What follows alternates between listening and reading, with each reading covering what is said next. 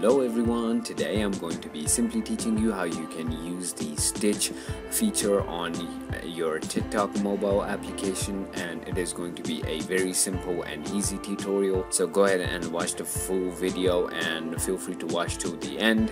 And with that being said, let's get straight into the video. First of all, go ahead and open your TikTok application.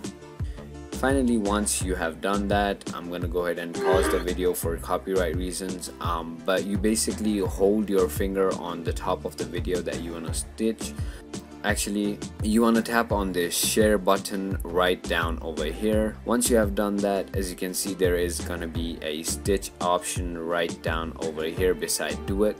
So go ahead and tap on it, and apparently Stitch isn't allowed for this video, but once you finally tap on that, you can go ahead and record your stitch on your TikTok application, and you can simply post it, and the user who has made the original video can also see it, and it might pop into other people's For You page. So with that being said, if you thought this video was informational, feel free to hit that subscribe button, hit that like button, and thank you for watching.